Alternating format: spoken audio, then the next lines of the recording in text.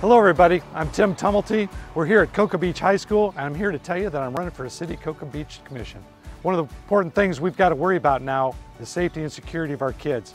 Yeah, I teach at Cocoa Beach High School, but our first responders, actually the police department here in Cocoa Beach, has done a fantastic job, very proactive in getting SROs out here to the high school as well as Roosevelt Elementary School.